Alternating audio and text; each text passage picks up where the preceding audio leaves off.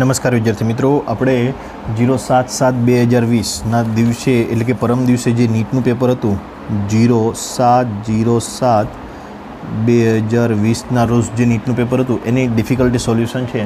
મારી પાસે 20 જેટલા પ્રશ્નો જુદા જુદા બાળકોએ મોકલેલા છે. આપણે બધા જ 20 પ્રશ્નોનું સોલ્યુશન કરવાનું છે. સૌપ્રથમ પહેલેથી શરૂઆત કરીએ કે 10 કિલોગ્રામ અને 100 કિલોગ્રામ દળના બે પદાર્થો એકબીજાથી 2 મીટર અંતરે છે. બે પદાર્થો છે, દાખલા તરીકે આ એક પદાર્થ છે, આ બીજો પદાર્થ છે. આનું છે 10 કિલોગ્રામ દળ, આનું છે 100 કિલોગ્રામ દળ. પ્રશ્ન નંબર 1 છે મિત્રો, જોડતી રેખાના મધ્ય બિંદુએ ગુરુત્વીય સ્થિતિ ઉર્જા તમને પ્રશ્ન પૂછેલો હતો. મિત્રો ઉર્જા ન આવી શકે કેમ કે અહીંયા તમને જે ઓપ્શન આપેલા છે જૂલ પ્રતિ કિલોગ્રામમાં છે. જો ઉર્જા હોય તો જૂલ એકમ હોય, અહીંયા શું પ્રશ્ન હોવો જોઈએ? સ્થિતિમાન હોવું જોઈએ. તો જૂલ પ્રતિ કિલોગ્રામ એકમમાં તો જ આવી શકે. એટલે સ્થિતિમાન તમને મેળવવાનું કીધું. કયા બિંદુએ કીધું? જોડતી રેખાના મધ્ય બિંદુએ. તો મધ્ય બિંદુ અહીંયા થાય. હવે બે વચ્ચેનું અંતર કેટલું છે? 2 મીટર. જો એ આખું અંતર 2 મીટર હોય તો અહીંથી આ અંતર 1 મીટર અને અહીંથી આ અંતર 1 મીટર. તો આને કારણે અહીંયા ગુરુત્વીય સ્થિતિમાન કેટલું? આને કારણે અહીંયા ગુરુત્વીય સ્થિતિમાન, દાખલા તરીકે આને કારણે V1, આને કારણે V2. આપણને ગુરુત્વીય સ્થિતિમાનનું સૂત્ર આવડવું જોઈએ. V = -gm/r. તો આનું અંતર, બંનેમાં અંતર સમાન છે, બંનેમાં g પણ સમાન હશે. બંને અલગ અલગ શું હશે બંનેમાં? તો કે m અલગ અલગ હશે. તો હું આ પરિણામી સૂત્ર લખું તો આવી રીતે લખી શકું: V = V1 + V2. Vની જગ્યાએ -gm1/r1 વત્તા -gm2/r2. હવે r અને g તો સમાન છે તો બંનેમાંથી કોમન શું નીકળે?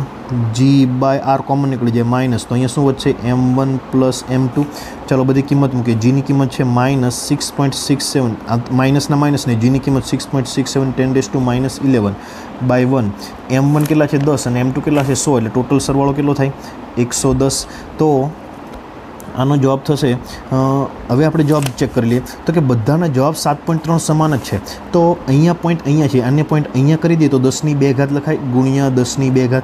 ચાલો તો આ બંનેનો ગુણાકાર 7 પોઈન્ટ સમથિંગ થતો છે. ગુણાકાર કરવાની જરૂર નથી, 7.3 બધામાં આપેલું છે. માઇનસના માઇનસ, આ 10⁻11, આ 10⁻2 એટલે ટોટલ કેટલા થશે? 10⁻9. એટલે આમાં જવાબ આવશે 10⁻9 ઓપ્શનવાળો. એ સી જવાબ છે, એટલે પહેલામાં સી જવાબ આવશે. ત્યાર પછી નેક્સ્ટ પ્રશ્ન જોઈએ તો ત્રીજો પ્રશ્ન મિત્રો ડિફિકલ્ટીમાં હતો અને એ આ પ્રમાણે છે કે સમાન ઝડપ અને જુદી જુદી દિશામાં ગતિ કરતા બે કણો સંપૂર્ણ અસ્થિતિસ્થાપક સંઘાત અનુભવે છે. મિત્રો અસ્થિતિસ્થાપક સંઘાતનો અર્થ થાય કે સંઘાત બાદ બંને પદાર્થો ચોંટેલા જ રહેશે, બંને પદાર્થો આગળ પાછળ ગતિ કરી શકશે નહીં, બંને સાથે જ ગતિ કરશે. સંઘાત બાદ બંને કણની ઝડપ અડધી થઈ જાય છે. પહેલાં દાખલા તરીકે v ઝડપ હશે તો સંઘાત, કેમ કે પહેલાં સમાન ઝડપ કીધી તો પહેલાં બંનેની ઝડપ, પહેલાંની ઝડપ v હશે, બીજાની ઝડપ પણ v હશે, પણ સંઘાત બાદ એની ઝડપ કેટલી થઈ છે? તો કે અડધી થઈ જાય છે. સંઘાત બાદ v/2 જેટલી ઝડપ થઈ જાય. તો સંઘાત પહેલાં આ બંને કણો વચ્ચેના વેગનો ખૂણો કેટલો છે? મિત્રો અહીંયા આપણને દળની કોઈ માહિતી આપેલી નથી, પરંતુ એને કહેવું જોઈએ કે સમાન દળ છે તો અહીંયા સમાન દળ ધારી લેવું પડે આપણે. જો આ દળ એમ હશે, આ દળ એમ હશે તો સંઘાત બાદ ટોટલ કેટલું થઈ જશે? 2m થઈ જશે. તો આનું વેગમાન P1, આનું વેગમાન P2, તો સંઘાત બાદ P. તો પ્રારંભિક વેગમાન અને અંતિમ વેગમાન સમાન હોય. વેગમાન તો સદિશ રાશિ છે તો આને લખવું હોય પ્રારંભિક અસ્થિતિસ્થાપક સંઘાતમાં પણ વેગમાનનું તો સંરક્ષણ થાય. તો વેગમાન સંરક્ષણના નિયમ પ્રમાણે P1 + P2 બરાબર P થશે, પ્રારંભિક વેગમાન બરાબર અંતિમ વેગમાન. હવે સદિશનો નિયમ લગાડીએ તો અહીંયા એ સદિશ એ વત્તા સદિશ બીનું સૂત્ર શું થાય? a² + b² + 2ab cos θ. તો એ પ્રમાણે P1 + P2નું શું થાય? P1² + P2² + 2P1 P2 cos θ બરાબર પરિણામી સદિશ P. અહીંયા વર્ગમૂળ આવે પરંતુ અહીંયા આપણે વર્ગ કરી દઈએ તો બધો કેસ સોલ્વ થઈ જશે. P1 એટલે આનું વેગમાન, P2 એટલે આનું વેગમાન. બંનેનું શું થશે? m² v² 2 P1 × P2 એટલે P1 ને P2 તો સમાન જ છે એટલે શું થશે? m² v² cos θ. P² એટલે આનો વેગમાનનો, એનું વેગમાન કેટલું થશે? 2m ગુણ્યા v/2 ચાલો 2 કેન્સલ. તો આમાંથી કોમન શું નીકળશે? m² v², કોમન નીકળી જાય અને અહીંયા m² v² સાથે શું થશે? ઉડી જશે. તો અહીંયા 1 + 1 + 2 cos θ બરાબર 0. તો cos θ બરાબર શું થશે? -1/2. cos θમાં -1/2 ક્યારે આવે? જ્યારે θ બરાબર 120 ડિગ્રી હોય ત્યારે +1/2 60 આવે અને -1/2 120 ડિગ્રી આવે. એટલે આમાં જવાબ આવશે 120 ડિગ્રી. મિત્રો રકમમાં થોડીક મિસ્ટેક છે. અહીંયા સમાન દળ કહેવા જોઈએ પરંતુ એમને સમાન દળ કીધેલા નથી. પણ એમ છતાંય જો આવો દાખલો પૂછાય તો તમારે સમાન દળ ધારી લેવાનો, કોઈ ચોખવટ કરેલી ના હોય ત્યારે. નેક્સ્ટ પ્રશ્ન જોઈએ ત્રીજો, પછી પાંચમો પ્રશ્ન હતો અહીંયા આપેલું છે। આ પ્રશ્ન મિત્રો એક વખત પરીક્ષામાં પૂછાઈ ગયેલો છે, એમ છતાં પણ તમારે ડિફિકલ્ટી કદાચ આની આગળની અને આગળની પહેલી ટેસ્ટ જે લીધેલી આપણે લખીને એમાં જ આ પ્રશ્ન પૂછાઈ ગયેલો છે। વિદ્યુતભાર રહિત એમ દળનો બ્લોક ઘર્ષણ રહિત ટેબલ પર હલકી દોરી વડે બાંધી અને ઓ બિંદુને અનુલક્ષીને ભ્રમણ કરાવવામાં આવે છે। અહીંયા એમ દળનો એક બ્લોક બાંધ્યો છે અને ઓ બિંદુને અનુલક્ષીને શું કરાવવાનું છે? ભ્રમણ કરાવવાનું છે। હવે આકૃતિમાં દર્શાવ્યા પ્રમાણે વિદ્યુત ક્ષેત્ર લાગુ પાડવામાં આવે। જો આકૃતિમાં દર્શાવ્યા પ્રમાણે વિદ્યુત ક્ષેત્ર લાગુ પડેલું છે બહારની બાજુ વિદ્યુત ક્ષેત્ર ક્યારે લાગુ પડે? જ્યારે તમે અહીંયા ધન વિદ્યુતભાર મૂકો તો જ, કેન્દ્રમાં ધન વિદ્યુતભાર મૂકો તો જ બહારની બાજુ વિદ્યુત ક્ષેત્ર હશે બધી બાજુ। અને બ્લોકને વિદ્યુત ભારિત કરવામાં આવે તો દોરીમાં તણાવ। મિત્રો અહીંયા બ્લોક આ જે એમ દળનો બ્લોક છે ને વિદ્યુત ભારિત કરવાનો છે, પણ કેવો વિદ્યુત ભારિત કરવાનો એ કીધું નથી। જો આને ધન વિદ્યુત ભાર કરશું તો આ ધન વિદ્યુત ભારનો અપાકર્ષણ થશે, દોરીમાં તણાવ વધશે। જો અહીંયા ઋણ વિદ્યુત ભાર મૂકશું તો વિદ્યુત ક્ષેત્ર બહારની બાજુ, તો ઋણ વિદ્યુત ભાર વિદ્યુત ક્ષેત્રની અંદર તરફ ગતિ કરે, વિદ્યુત ક્ષેત્રની વિરુદ્ધ દિશામાં ગતિ કરે તો દોરીમાં તણાવ શું થશે? ઘટશે। એટલે આ વિદ્યુત ભારિત કરેલો છે, પણ કેવો વિદ્યુત ભારિત કરેલો એની કોઈ માહિતી નથી। આથી આ પદાર્થ કેવો ગતિ કરશે? દોરીમાં તણાવ વધશે અથવા ઘટશે, બંને આવી શકે। જો ધન વિદ્યુતભાર મૂકશો તો વધશે, જો ઋણ વિદ્યુતભાર મૂકશો તો ઘટશે। તો પાંચમામાં બી આવશે, વધશે અથવા ઘટશે। ત્યાર પછી છઠ્ઠો પ્રશ્ન હતો એના નીચેનો જ કે આકૃતિમાં દર્શાવેલ તંત્રને ધ્યાનમાં લો, દિવાલ એકદમ લીસી સપાટી ધરાવે છે। આ દિવાલ છે મિત્રો, તમને પરીક્ષામાં આકૃતિ આપેલી નથી, આથી આ તમને ગ્રેસિંગ આપવો પડે। તો આ દિવાલ છે એ દિવાલ એકદમ લીસી સપાટી ધરાવે, એટલે બી અને દિવાલ વચ્ચે કોઈ ઘર્ષણ બળ લાગતું નથી, તો બી પદાર્થ કેવો પડી જાય? નીચે। પરંતુ બ્લોક એ અને બ્લોક બી ખરબચડી સપાટી ધરાવે। એ અને બી કેવી સપાટી ધરાવે છે? ખરબચડી સપાટી ધરાવે છે, ખરબચડી સપાટી વડે સંપર્કમાં છે। તો સંતુલિત અવસ્થા માટે એના કારણે બી પર લાગતું ઘર્ષણ બળ ગણો। તો સંતુલિત અવસ્થા માટે એના કારણે બી પર ઘર્ષણ બળ કેટલું થાય મિત્રો? કઈ બાજુ લાગે એ આપણે નક્કી કરવાનું છે, ઉપર તરફ, નીચે તરફ, શૂન્ય કે તંત્ર સંતુલનમાં ન હોય। મિત્રો આવી આકૃતિ હતી, આકૃતિ તમને આપેલી ન હતી, પરંતુ આકૃતિ અહીંયા આગળ દોરેલી જ છે। જો અહીંયા એવું કહે છે કે બી, આ પ્રશ્ન પણ આગળની પરીક્ષામાં પૂછાઈ જ ગયેલો હતો। આ જે બ્લોક અને આ જે દિવાલ છે ત્યાં લીસી સપાટી છે, જો એ વડે કોઈ ઘર્ષણ બળ ન લાગતું હોય તો બી પોતાના વજન બળને કારણે ક્યાં પડી જાય? નીચે પડી જાય। પરંતુ નીચે નથી પડતો, કેમ? તો કે એ એના પર ઘર્ષણ બળ લગાડે, તો નીચે તરફ વજન બળ લાગે, તો સંતુલિત સ્થિતિમાં હોય તો એ એના પર કઈ બાજુ બળ લગાડતો હોય? હંમેશા ઉપર તરફ લગાડતો હોય, તો કઈ બાજુ આવશે? ઉપર તરફ આવશે મિત્રો। તો આ છઠ્ઠા પ્રશ્નમાં શું જવાબ આવશે? ઉપર તરફ, પણ આકૃતિ આપેલી નથી એટલે તમને ગ્રેસિંગ આપવું પડે। તો આ છઠ્ઠા પ્રશ્નમાં આવશે એ જવાબ। ત્યાર પછી મિત્રો સાતમો પ્રશ્ન ડિફિકલ્ટીમાં હતો, એ પ્રશ્ન કંઈક આવું કહેવા માગે છે કે એક એન્જિનને 1.5 મીટર લાંબા શોક એબ્ઝોર્બર સાથે જોડેલું છે। સમગ્ર એન્જિન તંત્રનું દળ 50,000 કિલોગ્રામ છે। સમગ્ર તંત્રનું દળ આપી દીધું છે મિત્રો 50,000 કિલોગ્રામ। તો એ દળને આપણે અહીંયા લખી દઈએ, એમ બરાબર 50,000 કિલોગ્રામ, અને તે 36 કિલોમીટર પ્રતિ કલાકની ઝડપે ગતિ કરે છે, અને વી આપી દીધી 36 કિલોમીટર પ્રતિ કલાક।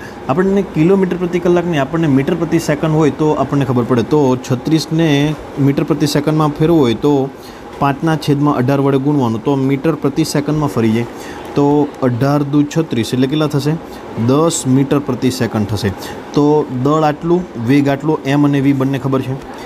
આ એન્જિનને તંત્રને સ્થિર કરવા માટે, આ સાતમો દાખલાનો આન્સર છે, આ તંત્રને સ્થિર કરવા માટે બ્રેક લગાવવામાં આવે છે, ત્યારે શોક એબ્ઝોર્બરની સ્પ્રિંગ 1 મીટર જેટલી દબાય છે। જો ઘર્ષણના કારણે તંત્ર 90% જેટલી ઉર્જા ગુમાવે તો સ્પ્રિંગનો બળ અચળાંક કેટલો છે? મિત્રો જ્યારે બ્રેક લગાડશું ત્યારે આનો વેગ વીમાંથી કેટલો થઈ જશે? 0 થઈ જશે। હવે વીમાંથી જો એ વેગ 0 થઈ જાય તો એની ગતિ ઉર્જા કેટલી થઈ જાય? 0। પરંતુ તમને અહીંયા કીધું છે કે 100% ગતિ ઉર્જા 0 થઈ જાય, પણ એમાંની 90% જેટલી ઉર્જા તો ઘર્ષણના કારણે ગુમાવે છે। તો 90% ઘર્ષણના કારણે, તો બાકીની 10% કોણ ગુમાવશે? તો કે બાકીની 10% છે એ સ્પ્રિંગ દબાશે। શું દબાશે? સ્પ્રિંગ દબાશે।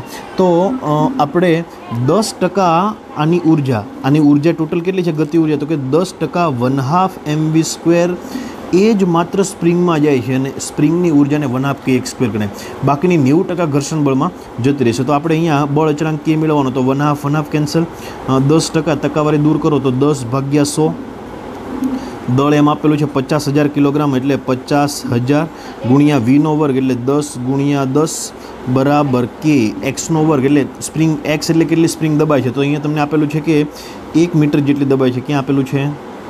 1 મીટર જેટલી સંકોચન થાય છે, તો 1નો વર્ગ। તો zero zero cancel, zero zero cancel, तो जवाब केटलो आवशे के बराबर आ बाजू 1 वर्ग 1 ज ते, तो के बराबर 5 गुणिया 10⁴ ने 1 5, 5 गुणिया 10⁵ न्यूटन पर मीटर। तो आ जवाब आवशे मित्रों 5 गुणिया 10⁵ न्यूटन पर मीटर। समझाई गयो छे। त्यार पछीनो दाखलो छे मित्रों 10मो दाखलो जोईए। 50 न्यूटन पर मीटर बळ अचलांक धरावती स्प्रिंगना एक छेडे 2 किलोग्रामनो पदार्थ जोड़ेलो छे। तमने बळ अचलांक आपी दीधो। बळ अचलांक केटलो छे? 10मो दाखलो। बळ अचलांक आपी दीधो 50 न्यूटन पर मीटर। बळ अचलांक धरावती स्प्रिंगना एक छेडाने 2 किलोग्राम दळनो पदार्थ जोड़ेलो छे। दळ आपी दीधुं 2 किलोग्राम, एटले के बराबर 50 न्यूटन पर मीटर अने दळ एम बराबर 2 किलोग्राम। स्प्रिंगनो एक छेड़ो जड़ित करी समक्षितिज समतलमां राखी पदार्थवाळा छेडाने मध्यमाण स्थानथी 5 सेंटीमीटर जेटलो खेंचवा। मित्रों जेटलो खेंचवामां आवशे एटलो कंप विस्तार थशे। तो मैक्सिमम केटलो? 5 सेंटीमीटर। तो कोई समय टी ए तेनी गतिनुं समीकरण केटली? तो y बराबर ए sine omega T plus phi एनु समीकरण है। ए एटले कंप विस्तार। ए केटलो छे? 5। तो पहला तो ए नी जग्याए 5 मूकी दीए। साइनना साइन ओमेगा तमारे मेळवવો પડશે। ओमेगा तमने आना परथी मळी। ओमेगानुं सूत्र मित्रों याद करो। Omega is equal to √k/m। तो के खबर है केटला छे? के 50 भाग्या 2 એટલે કેટલા થાય? 25। 25 નું વર્ગમૂળ કેટલું થાય? 5। એટલે ઓમેગા બરાબર 5t પ્લસ એને મુક્ત ક્યાંથી કરેલો છે? તો કે 5 સેન્ટીમીટર જેટલો ખેંચવામાં આવે છે, એટલે ખેંચે ત્યારે ટી બરાબર 0 સમય લેવાનો છે।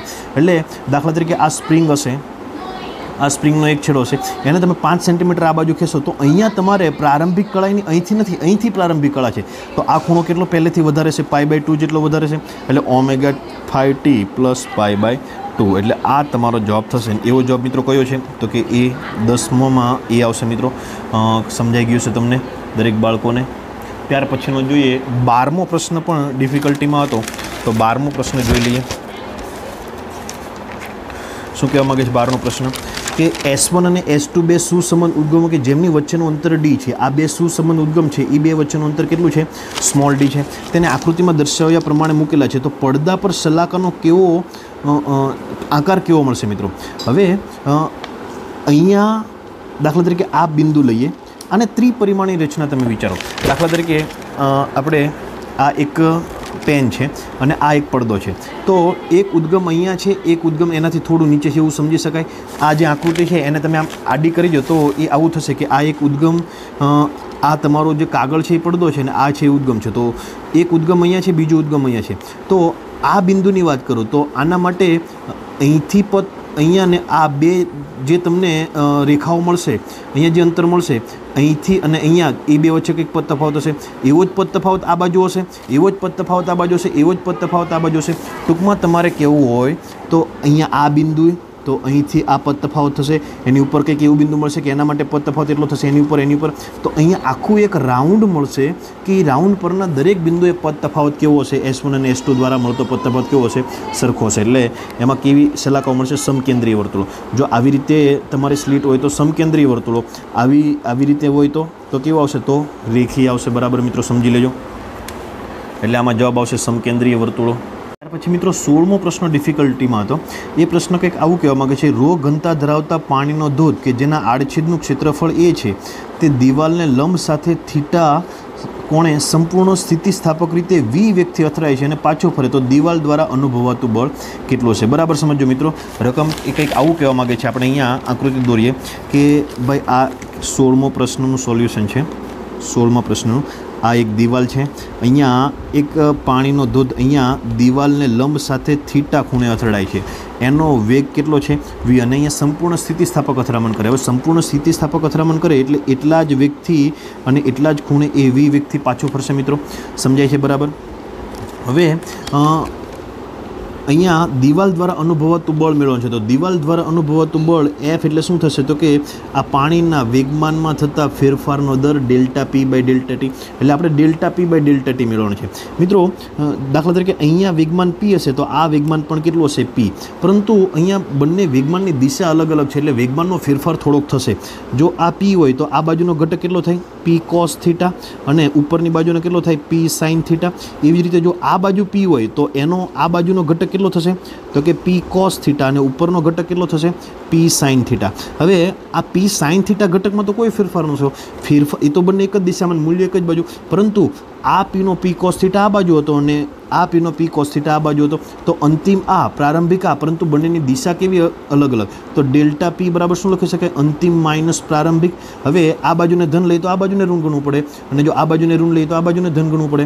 તો પહેલાં P2 આપણું આ બાજુ છે તો પી કોસ થીટા, એને ધન ગણીએ. આ માઇનસના માઇનસ, તો P1 એ આ બાજુ થશે તો એ કેવો થશે? ઋણ થશે. એટલે માઇનસ પી કોસ થીટા. સમજાય છે મિત્રો? આ માઇનસ હતા એ સૂત્રના માઇનસ, અંતિમ માઇનસ પ્રારંભિક, અને આ જે માઇનસ છે એ દિશાના, કેમ કે આ ધન લીધો તો તમારે આ ઋણ ગણવું પડે. તો અહીંયા શું થશે? પી કોસ થીટા પ્લસ પી કોસ થીટા, તો શું થશે? 2p કોસ થીટા થશે, ડેલ્ટા પી. ચાલો આ કિંમત એફમાં મૂકીએ તો શું થશે? F is equal to delta P by delta T. Delta પી એટલે 2p cos theta by delta T. હવે પી એટલે શું થશે? તો કે પી એટલે વેગમાન. વેગમાન એટલે શું થશે? તો કે 2m વી, પી એટલે એમ વી કોસ થીટા, પી એટલે એમ વી બાય ડેલ્ટા ટી. હવે 2 ના 2, એમ એટલે શું થશે? તો કે રો ઇન્ટુ કદ વી, રો ઇન્ટુ કદ વી ઇન્ટુ વેગ વી cos theta by delta T. હવે કદ એટલે શું થશે? તો કે કદ એટલે ક્ષેત્રફળ ગુણ્યા લંબાઈ. તો આવું કહી શકાય કે 2 row A x V cos theta by delta T. અહીંયા આ કદ એટલે શું? તો કે અહીંયા કેટલું, દાખલા તરીકે આટલું કદ અથડાય છે, ડેલ્ટા ટી સમયમાં આટલું કદ આની સાથે અથડાય છે. તો આપણે એ ક્ષેત્રફળ એ, આનું આડછેદનું ક્ષેત્રફળ એ તમને રકમમાં આપેલું છે, અને એક્સ આપણે લંબાઈ લઈ લીધી. તો એક્સ બાય ડેલ્ટા ટી એટલે શું થશે? વી. તો ફાઇનલી આપણો જવાબ શું આવશે? તો કે 2 row A x by delta T એટલે વી, અને એક વી તો હતો વી સ્ક્વેર કોસ થીટા, જે આપણો જવાબ છે. તો આમાં આન્સર કયો આવશે? તો કે ડી આન્સર આવશે, 2a વી સ્ક્વેર રો કોસ થીટા. ત્યાર પછી પ્રશ્ન હતો મિત્રો કેટલામો છે? 16મો. 16 પછી પ્રશ્ન નંબર 18. તો 18મો જોઈ લઈશું. કહેવા માગે છે, એવું કહેવા માગે છે કે એલ લંબાઈના નિયમિત ઘનતાવાળા એક સળિયાનો એક છેડો એક છોકરો અને એક માણસ ઉપાડે છે. એલ લંબાઈનો એક સળિયો છે. આપણે આકૃતિ બનાવી એટલે તમને મિત્રો ખબર પડશે. દાખલા તરીકે આ એક એલ લંબાઈનો સળિયો છે, એનો એક છેડો એક છોકરો ઉપાડે છે, અને એક સળિયાને એક છોકરો અને એક માણસ ઉપાડે છે. આપણને ક્યાં ઉપાડે છે એવું કંઈ કીધું નથી. હવે કીધું છે સમક્ષિતિજ ઉપાડે છે. આ સળિયો છે તેનો સમક્ષિતિજ, આમ આપણે આ દાખલા તરીકે આ સળિયો છે તો એને આપણે આમ ઉપર તરફ ઉપર કરવાનો છે. જો સળિયાનો એક છેડો છોકરાએ લીધો, દાખલા તરીકે અહીંયા બોય છે, છોકરો અહીંયા છે, આ છેડો છોકરાએ લીધેલો છે, અને સળિયાના ચોથા ભાગનું વજન તે છોકરો ઉપાડે છે. સળિયાનું વજન ક્યાં હશે? તો કે સળિયાનું વજન અહીંયા હશે. કેટલું હશે? mg. આપણે w બરાબર mg લઈએ. હવે આ વજનના ચોથા ભાગનું વજન તો આ ઉપાડી લઈએ. તો અહીંયા ઉપાડેલું વજન કેટલું? w/4. અને એના દ્રવ્યમાન કેન્દ્રથી અંતર કેટલું થશે? તો કે l લંબાઈનો હશે તો l/2 જેટલું લંબાઈ હશે. ચોથા ભાગનું વજન તે છોકરો ઉપાડતો હોય તો સળિયાના બીજા છેડાથી તે માણસનું અંતર કેટલું હશે? હવે મિત્રો દાખલા તરીકે એ માણસ આપણે અહીંયા ધારી લઈએ, અને એના ભાગમાં કેટલું વજન આવશે? તો કે ભાઈ w/4 વજન તો અહીંયા લઈ લીધું, તો આ માણસના ભાગમાં કેટલું આવશે? તો કે w - w/4 વજન આવશે. 18મા પ્રશ્નનો જવાબ છે મિત્રો, w - w/4 આવશે. તો કેટલા થશે? તો કે 4w - w એટલે 3w/4. તો અહીંયા જે મેન હશે, માણસ હશે, એને કેટલું અંતર, એને કેટલું વજન ઉપાડવું પડ્યું છે? 3w/4. એને અંતર કેટલું હશે? તો કે x. આપણને ખબર નથી x જેટલા અંતરે ઊભે છે. આપણે મેળવવાનું શું છે? તો કે આ સળિયાના બીજા છેડાથી તે માણસનું અંતર કેટલું છે? તો બીજો છેડો અહીંયા છે, તો એ અંતર કેટલું થાય? તો કે આ અંતર જો આટલું l/2, તો આ બીજું l/2 હશે, તો અંતર કેટલું થશે? l/2 - x. એટલે આપણે મેળવવાનું છે l/2. તો પહેલાં l/2 મેળવવાનું છે x મેળવી દઈએ મિત્રો. અહીંયા બે ટોર્ક લાગશે અને બંને ટોર્કની દિશા વિરુદ્ધ થશે. એક ટોર્ક આ બાજુ લાગશે, બંને ટોર્ક, પરિણામી ટોર્ક અહીંયા કેટલું થાય છે? 0 થાય છે. તો જ ઉપર તરફ થાય. તો એ બંને આપણે દર્શાવીએ તો શું થશે? તો કે આનું ટોર્ક કેટલું થશે? તો કે w/4l/2. આનું ટોર્ક કેટલું થશે? તો 3w/4 × x. તો આના પરથી આપણને બરાબર 0. તો આના પરથી આપણને x મળી જશે. આને બરાબરની પેલી બાજુ લઈ જઈએ તો w/4l/2 બરાબર 3w/4x. w/4 cancel. તો x બરાબર શું થશે? l/6.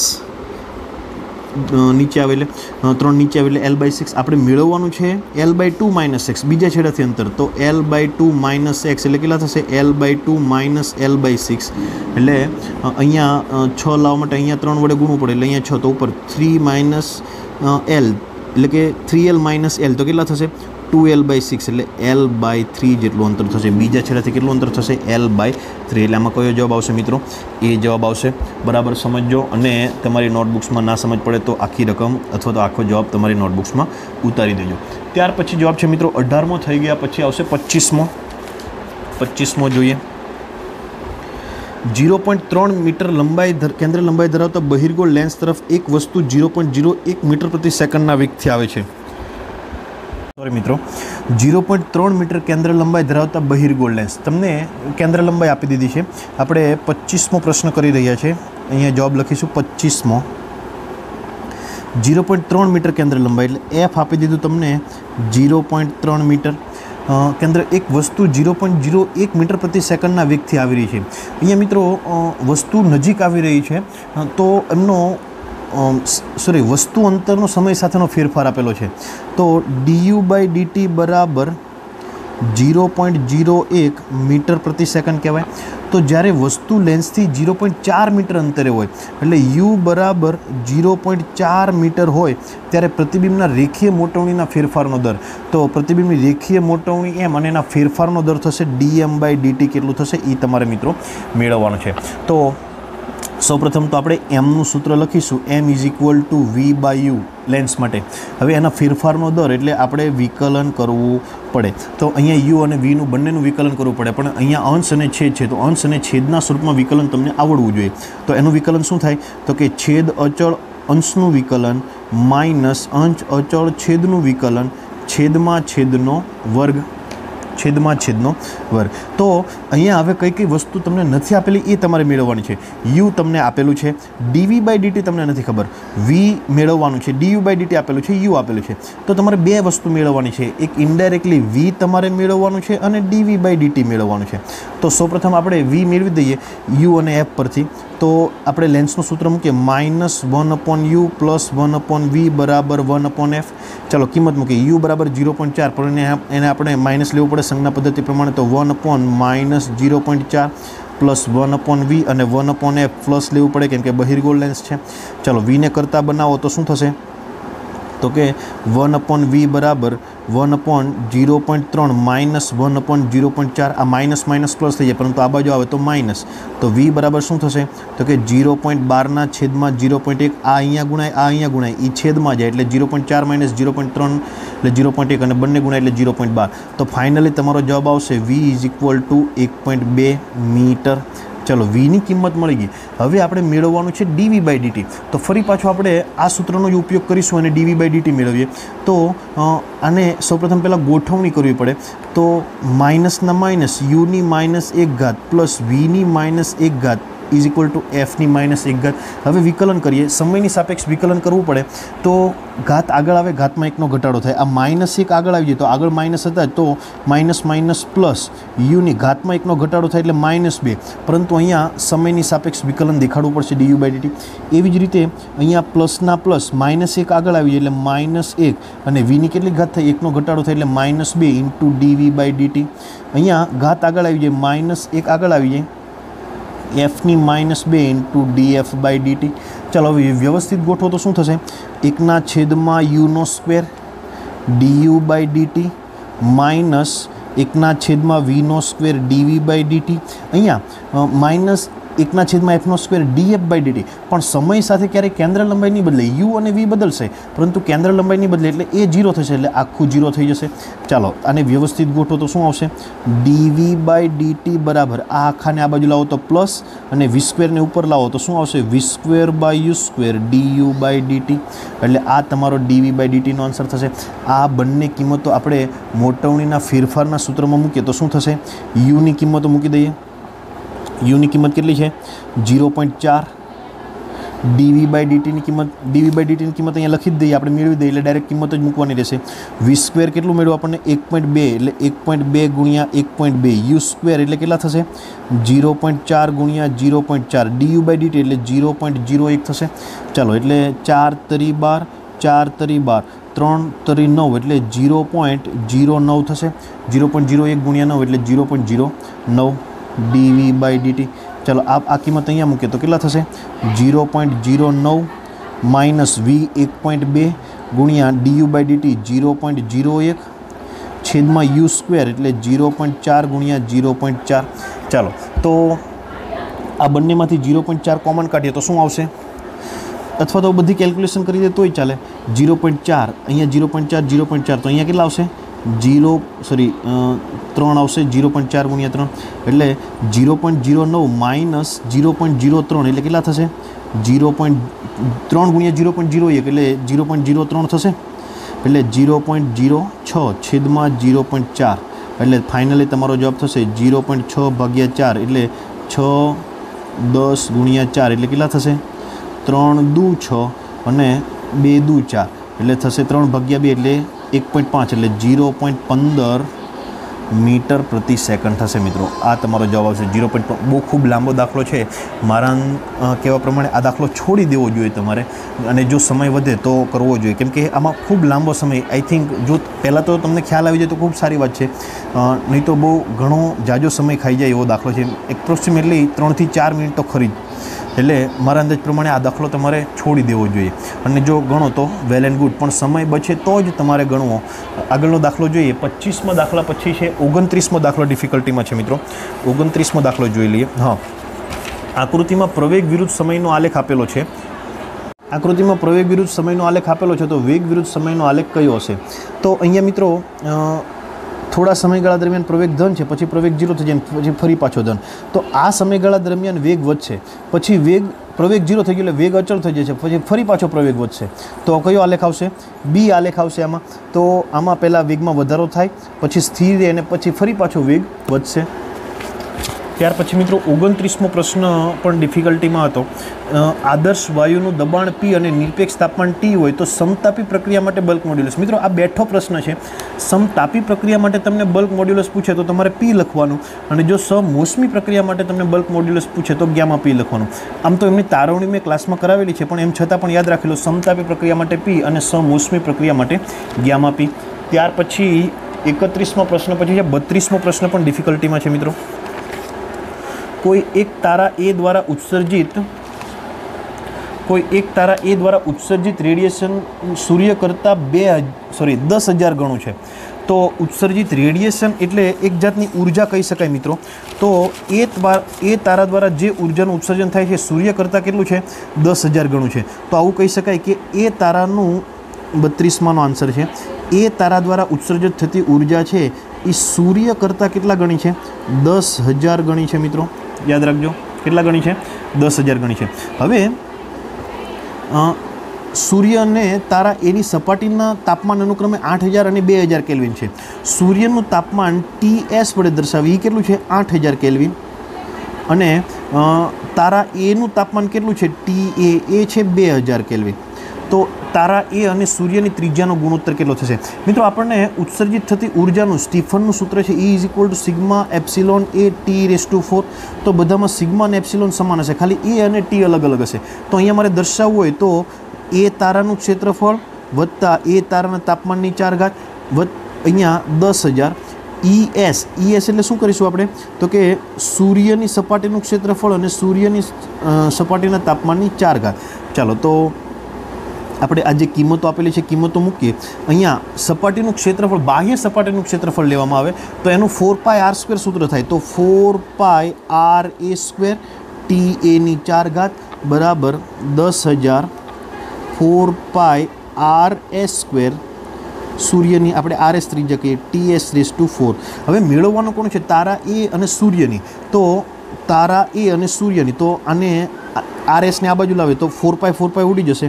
તો RA²/RS², બાકીનું બધું પેલી બાજુ લઈ જઈએ તો 10,000 TS ની 4 ઘાતના છેદમાં TA ની 4 ઘાત. હવે કિંમતો મૂકીએ તો કે RA²/RS², 10,000 એટલે 10ની કેટલી ઘાત થશે 4 ઘાત થશે. TS કેટલા આપેલા છે 8,000 કેલ્વિન આપેલા છે 8,000. TA કેટલા છે 2,000, એની 4 ઘાત. તો 3 મિનિટ ગયા, 4 દુ 8, તો કેટલા થશે 10ની 4 ઘાત ગુણ્યા 16 બરાબર શું થશે RA² છેદમાં RS². બંને બાજુ વર્ગમૂળ કરીએ તો શું થાય RA/RS. તો આ બાજુ શું થશે 10ની 4 ઘાત એટલે 10ની 2 ઘાત અને 16નું વર્ગમૂળ 4 એટલે કેટલા થાય 400 જવાબ આવશે મિત્રો.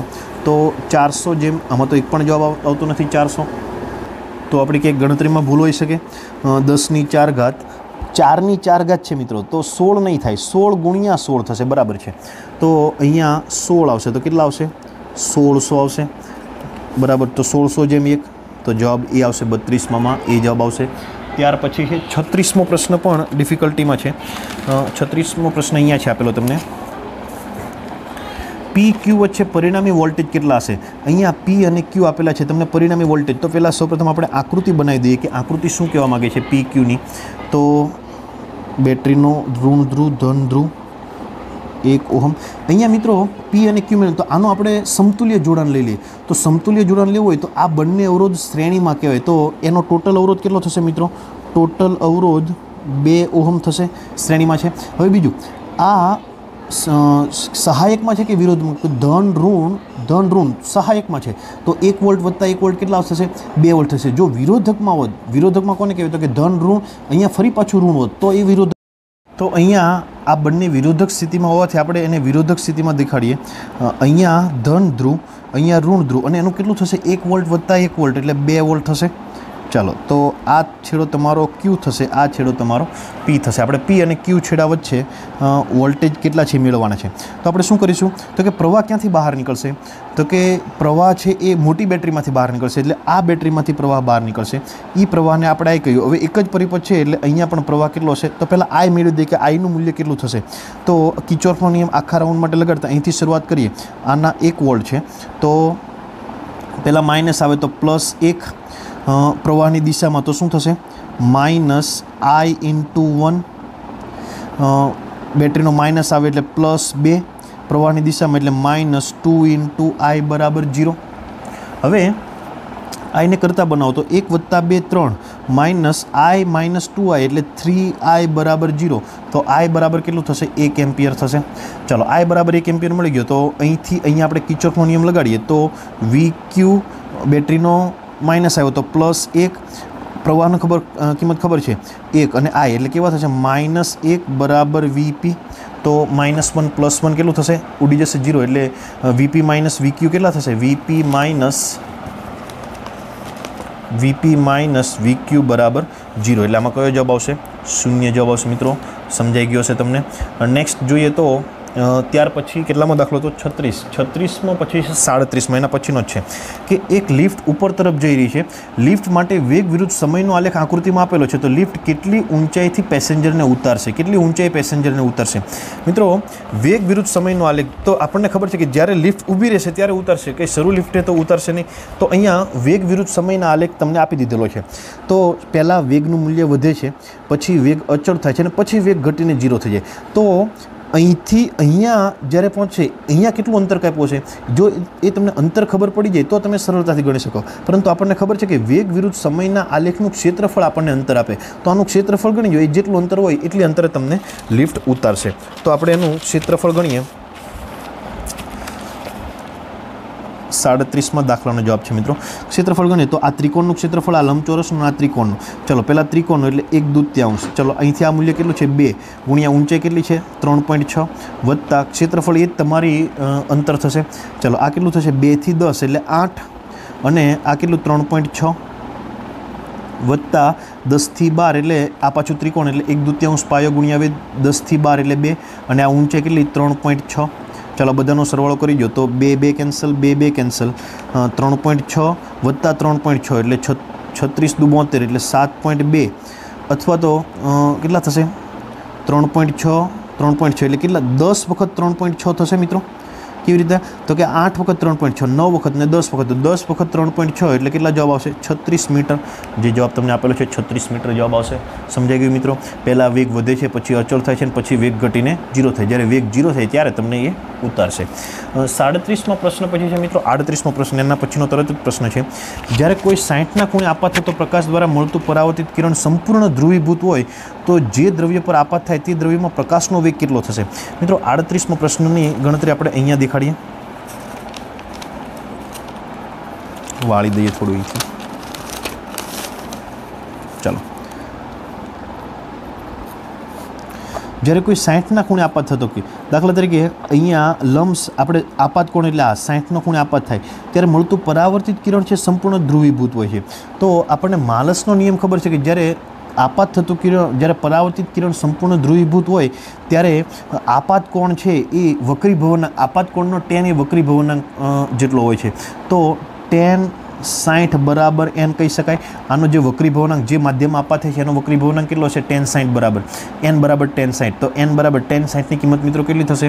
તો કે √3/2 1/2 એટલે √3 થશે. એટલે n બરાબર √3 તમને ખબર પડી ગઈ. હવે એ દ્રવ્યમાં પ્રકાશનો વેગ કેટલો છે? તો કે આ દ્રવ્યમાં મેળવવાનો છે. બહાર કેટલો છે? તો બહાર આપણને આપેલું નથી, એટલે આપણે ધારી લઈએ કે 3 × 10⁸ હશે. તો આ માધ્યમમાં પ્રકાશનો વેગ એટલે c/n, n માં ભાગનો થઈ જાય. c એટલે 3 × 10⁸/n એટલે √3. તો શું આવશે? √3 × 10⁸. કયો જવાબ આવશે મિત્રો એમાં? મીટર પ્રતિ સેકન્ડ. એટલે સી જવાબ આવશે. એકદમ ઇઝી પ્રશ્ન હતો. 38 પછી 41મો પ્રશ્ન હતો મિત્રો, થોડોક કોમ્પ્લિકેટેડ છે મિત્રો 41મો પ્રશ્ન. એમ છતાં જોઈ લઈએ. 3 કણો કે જે ઉગમ બિંદુથી ગતિની શરૂઆત કરે છે. ક્યાંથી ગતિની શરૂઆત કરે? ઉગમ બિંદુથી. પ્રથમ કણનો વેગ v1 i કેરેટ x અક્ષની દિશામાં. અહીંયા આપણે મિત્રો યામ પદ્ધતિ આપણે દર્શાવી દઈએ. આ x અક્ષ છે, આ y અક્ષ છે. પહેલો v1 i કેરેટ x અક્ષની દિશામાં, બીજો કોણ v2 j કેરેટ ઋણ y અક્ષની દિશામાં, અને ત્રીજો કોણ x બરાબર y રેખા પર ગતિ કરે. જો ત્રીજા કણનો વેગ કેટલો રાખવો જોઈએ કે જેથી ત્રણેય કણ હંમેશા એક જ રેખામાં રહે? અહીંયા દાખલા તરીકે પહેલા કણનો વેગ v1 i કેરેટ છે, તો એને t સમયમાં i કેરેટમાં અહીંયા આટલું અંતર કાપ્યું છે. આ અંતર છે v1t જેટલું હશે. વેગ ગુણ્યા સમય કરો તો તમને અંતર મળી જાય. એટલે x અક્ષ પર એ અંતર હશે v1t જેટલું. બીજા કણે ઋણ y અક્ષની દિશામાં કેટલા વેગથી કાપ્યું છે? તો કે v2j કેરેટ છે, -v2j કેરેટ છે મિત્રો, -v2j કેરેટ. તો એ y અક્ષની વિરુદ્ધ દિશામાં છે. તો દાખલા તરીકે એ t સમયમાં અહીંયા પહોંચ્યો હશે અને એ અંતર કાપ્યું છે v2t જેટલું અંતર કાપ્યું છે. અને ત્રીજો કણ x બરાબર y પર આગળ વધે છે અને દાખલા તરીકે એનો વેગ હશે v3 અને એને v3t જેટલું આટલું અંતર કાપ્યું છે મિત્રો. કેટલું અંતર કાપ્યું છે? v3t જેટલું. હવે આ ત્રણેય કણો એક જ રેખામાં રહે તો આ એક સીધી રેખા હશે. તમને એવું કીધું છે કે એક જ રેખામાં રહે તો આ v3નું મૂલ્ય કેટલું છે? જો મિત્રો એક જ રેખામાં હોય તો એને નામ આપી દઈએ a, b અને c. તો AC નો જેટલો ઢાળ હોય એટલો જ ઢાળ AB નો હોવો જોઈએ. AC નો ઢાળ બરાબર AB નો ઢાળ હોવો જોઈએ. AC નો ઢાળ બરાબર કેનો ઢાળ હોવો જોઈએ? AB નો ઢાળ. તો AC નો ઢાળ કેટલો થશે? AC નો ઢાળ એ પહેલાં આપણે ગણતરી કરવી પડશે. એ ગણતરી કરવા માટે આપણને બિંદુ હોવો જોઈએ, y યામ અને x યામ. ઢાળ એટલે શું થાય? તો કે એના y યામ ભાગ્યા x યામ. તો આનો y યામ કેટલો થશે? તો બધાના યામ લખી દઈએ મિત્રો. આનો x યામ કેટલો થશે? v3. તો x યામ આટલું. હવે આ x બરાબર y છે તો આ ખૂણો 45 થશે. તો આ v3t cos 45, v3t cos 45 એટલે કેટલા થશે? cos 45 1/√2. એટલે એનો x યામ હશે v3t/√2 અને y યામ પણ કેટલો છે? એ પણ એટલો જ હશે v3t/√2, કેમ કે x બરાબર y અંતર છે. બીજું આનો x યામ આટલો હશે, x યામ આટલો છે, y યામ કેટલો છે? 0.